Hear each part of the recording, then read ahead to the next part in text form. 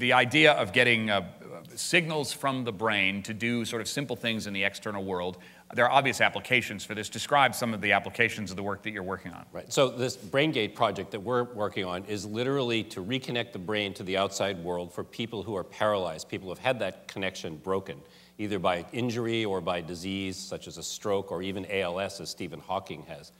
And what we do is for these individuals, we're placing a tiny sensor in the brain that will pick up the signals about what they want to do with their arm. We're bringing those signals to the outside, and because of the basic science that we've had, the basic knowledge that we have, we can interpret those signals pretty well, not great, pretty well, and then allow people who can't move at all to be able to interact with the world. And the first thing we did is had an individual interact with the computer in a very simple way to say, can you manipulate anything using direct brain to computer? All right, let's see the first animation here.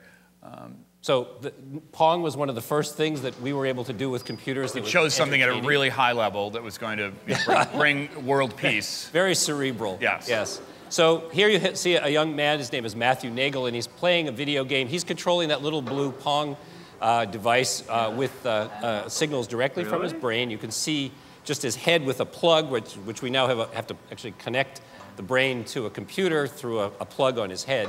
And he's moving that cursor around, and he's moving the little paddle around just by thinking about moving it left or right. And how do you measure that? How do you decode what's going on in there using this plug?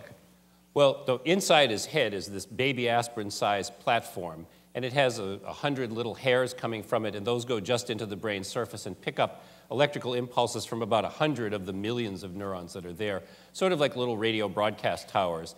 And they look like not much when they come out, but we can interpret those. And we'll actually see one go by in a little bit. One of these channels of impulses go by as we show one of the movies. And who was the subject in the Pong? So the first individual, he was the first of now 5 people who have had this implant done in a very early stage pilot trial. And his name was Matthew Nagel, and he had a spinal cord injury at very high level.